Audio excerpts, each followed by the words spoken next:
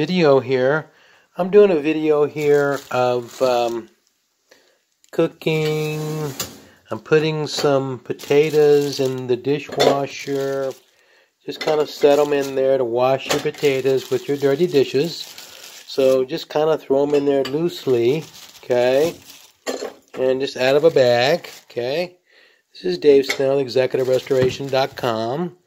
Got mold, we have thecure.com. So if you're worried about moldy vegetables and moldy and dirty fruits and vegetables, you can also put them in your dishwasher. That's what I'm doing. So I'm going to put them in there.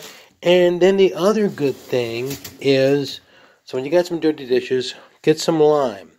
Some used limes that have already been squeezed. And what we're going to do is we're going to put them down in the holes here. As you can see, just put them down in the holes because I don't want to waste anything. Okay, right? So we've got some limes and we're going to put that in there. And the lime's going to help the cleaning really well.